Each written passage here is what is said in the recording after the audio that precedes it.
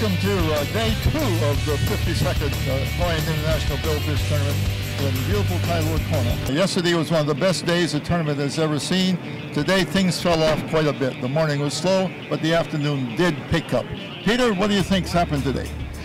You know, it's always been a wonderment to me as to why you go out in the same place the next day at the same time with the same boats, with the same wind, with the same sun, and the fish have gone somewhere else. I have no idea.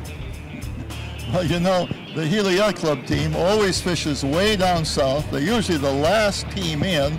They're probably still in third place. They've got 3 tag and release, so they've got 600 points, I think, Albert. They probably have, Bob. Just recapping on why it slows down the next day is because the tide changes in the morning. So your bite is going to go back an hour anyway. And the bite yesterday afternoon was quite good. This afternoon it was quite good. So we might have missed the tail end of the bite. But it's always interesting. A lot of people fish in the same place.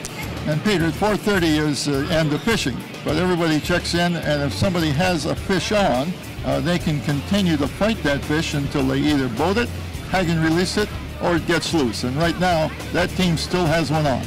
That's exactly correct. And it was caught in the same place that this captain caught a fish yesterday. He was lurking around there, obviously looking for a repeat of yesterday. And we have been here sometimes well after dark when a fish comes in. It's really quite something to fight a fish in the dark. Well, Peter, it's certainly exciting for the Chinese team, the first time they've been here. Yeah, this is the first time they've been anywhere. It's the first time they've been fishing competitively anywhere, and they're ecstatic, and they're really into it. They do things, they try to do everything right, and I've spent much of the days with them. I've been to China talking to them and getting them to come here. They think this is wonderful, but they're having a good time. And what have they done? They got 3 fish? Yeah, they've got 3 fish. 1 yesterday and 2 today. What's wrong with that? That's pretty good. Nothing wrong with that at all. And they're, as you say, they're over the moon. They're just loving every minute of it. Sometimes I find the new guys come, don't catch anything, and they get very discouraged. Yep. And they've all caught fish, which is just terrific. So that's a wrap for today. We're looking forward to tomorrow, Wednesday. We start fishing a little earlier.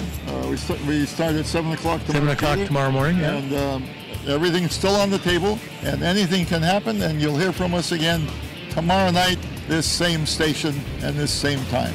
Aloha. Aloha.